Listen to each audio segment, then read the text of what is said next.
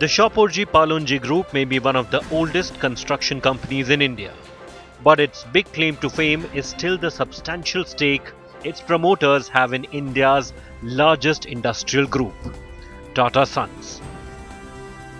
Thanks to a white knight deal by Cyrus Mistry's grandfather, the Mistry family owns around 18.5% stake in Tata Sons, making it the largest shareholder in the sprawling Tata empire. According to the Bloomberg Billionaires Index, Pallonji Mistry had a net worth of $29 billion as of June this year. The enormous stake has, however, not saved Shapoorji Pallonji Group from debt troubles over the last few years. Troubles primarily driven by high debt in its real estate business. The group had a debt burden of a whopping 37,000 crore rupees in the beginning of financial year 2021 to 2022. It has managed to reduce it to 23,500 crore in a year.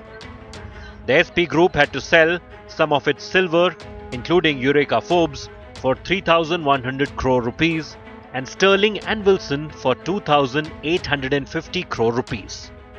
Reports suggest the group is also looking to sell a part or its complete stake in Afcon's infrastructure and other companies.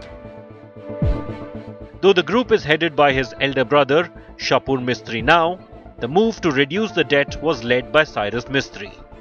And he was so successful that its ratings were recently upgraded to stable outlook. It now lies upon the surviving brother to steer the group. Meanwhile, Tata Motors paid its silent tribute to the former group chairman at its truck launch event in Mumbai. Meanwhile, there has been no public reaction from Ratan Tata on Cyrus Mistry's demise. Even the death of Pallonji Mistry in June did not elicit a public response from Ratan Tata. Bureau Report, Business Today Television.